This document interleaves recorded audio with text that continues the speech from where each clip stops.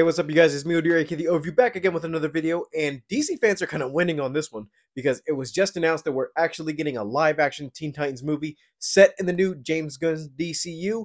And I got a lot of thoughts about this one, so hear me out on this. If you were a kid from the early 2000s, you saw that Cartoon Network had a number of DC television programs back in the day, and one specific one that everybody knows and is still kind of going on to this day is Teen Titans. The original and Teen Titans Go that's currently on Cartoon Network, which they got over 11 seasons, man, and I'm still not trying to binge all those stuff because I see what they're doing in the right now, and I'm like, you're literally teaching kids banking?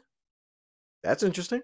But with the live action side of it, we almost had a perfect adaptation of the Teen Titans, but TNT had a thing when in deal with the CW, they wanted to do their own version of a Teen Titans show until when the DC Universe app was made, they actually announced a live-action Teen Titans show. But the show we got, for season 1 at least, I could say, what type of direction are you doing with these characters? It didn't make sense for what it was, but as the series went forward, I actually kind of liked what they did for the limited amount of resources they had, because they could reference the whole DC Universe. The problem was, it wasn't set around the CW era characters. It was in another version of the multiverse.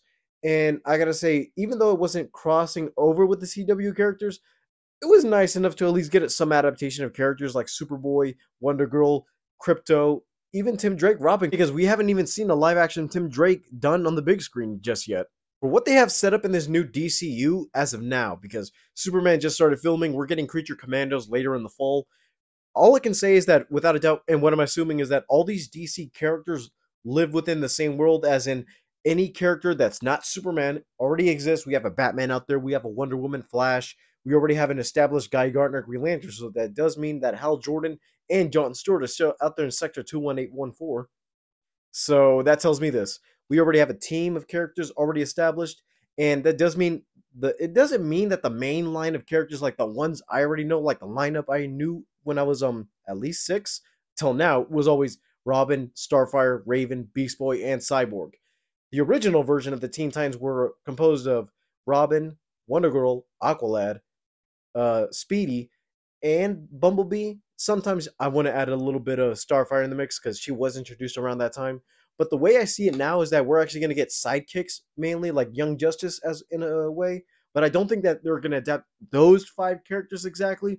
I'm excited for it, but it also gives a chance for another returning character, which Zola Maridueña played Blue Beetle in the current DCU movie. But who knows if that movie's canon, because James Gunn did say anything before Superman is canon or isn't canon. I don't know. He makes it to a way where they can play the same characters, but that doesn't mean you have to watch their movies to understand what's going on with the universe. For the characters I would like in a lineup, I already have like my main 5. Like, I can actually kind of pull this one off in this channel for the first time. My actual fan castings for these characters, because I'm just going to start with the main line of characters I grew up with. And it's basically Robin, Starfire, Raven, Beast Boy, and Cyborg. The only ones I actually have fan casted in my mind right now, and like it or not, it's fun to at least poke some fun at what characters I would cast for them. Starting with Robin, we already had Nightwing in the Titans TV show, but that doesn't mean we're actually going to get Robin for this universe, because we have Damian around this time, so that does mean he's going to be a bit more older, so I'm guessing either my first original pick before the whole reboot, Dylan O'Brien, but I feel like he's a bit too old to play the role now. And with current younger day actors, I got to think, who is good enough to play Dick Grayson, or at least has the spark to actually do it. And I actually thought about Paul Atreides himself, Timothée Chalamet. Him, I could see playing a superhero at some point. I was thinking he might be a Cyclops in some point during the X-Men if they try to redo it with a younger cast. I'm like, okay, I could see you as Cyclops, but I don't know. If I really put you in a skin-tight mask, I could actually see only your eyes, and I'm like, nah. With everything I've seen in Dune, I could see you pull off Nightwing perfectly. For Starfire, to me, the purpose with Starfire, I gotta say, she's an alien, and I gotta at least acknowledge this because everybody said this before about Ana Diaz's portrayal, is that Starfire can portray any race, white, black, Hispanic, Indian. It doesn't matter to me, but all I can say is that if the character actually is faithful to the adaptation, doesn't mean the character's done right, because I don't get that point of people saying, oh, Ana Diaz, she wasn't Starfire for season 1 at least. I didn't like her portrayal in season 1, but later as the show went on, they actually give her a lot to do, and she actually did portray Starfire very well, even Blackfire. But for who I want to cast as Starfire, I actually want to go to another movie that just came up earlier, Mean Girls. One of the plastics actually caught my mind. I'm like, huh, something about you and the way you act is kind of ditzy. and it's I can't pronounce her name right, but I think I might Aventika Vandapau. I might be pronouncing it wrong, but it's the first time I'm actually pronouncing her name out loud. She played Karen in Mean Girls, and I'm like, huh, something about you feels like you can portray ditzy, but that doesn't mean you could actually be smart at the same time. And I'm like, you got almost a bit of a Starfire-ish look. All I'm seeing is a bit of red hair, but besides that, I can see her as Starfire. One of the easy in casting choices for Raven, I gotta say, Jen Ortega, just because she looks a bit more goth-like, and also with Wednesday kind of helping it out too. I did kind of get to see her in gray when she was in the dream sequences, and I'm like, I don't know why. I feel like you could actually portray Raven. Before, when the TV show was going around, I actually thought about Aubrey Plaza playing Raven, and I'm like, no disrespect, she's still fine, but she's a bit too old now to play Raven. But I'm like, we're gonna go younger. You might as well just get her now in the DCU because Marvel might catch her at some point. Hopefully, they can get her to play Raven in this.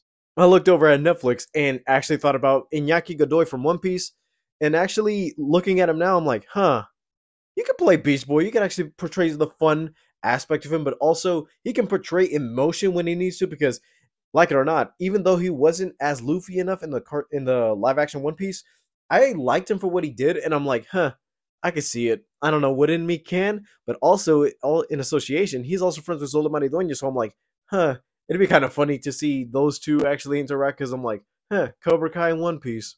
Never thought I'd see the day. For Cyborg, I like to conclude this with Michael Rainey Jr.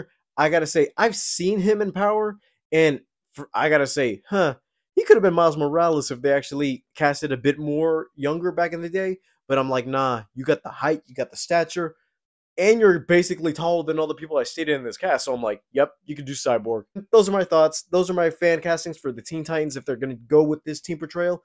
If not, they choose somebody else. I got to say, without a doubt, if they're going to actually do the Titans justice, hopefully we can actually do right with getting Deathstroke on the big screen again. It might not be Joel Manganiello from the original DCEU, but hopefully they could actually get somebody menacing, because the dude on the TV series, damn, I love them as Deathstroke, but I got to see somebody actually portray that type of fear. And also, if you think about it, he might go up against Batman, because you do know he has Damian by his side, and who knows if the League of Assassins are going to play a role in that. Do you agree with my choices? If you do, let me know in the comments down below. Leave a like, subscribe if you haven't already. All my social media is down in the description, and I'll see you guys next time. Bye, guys.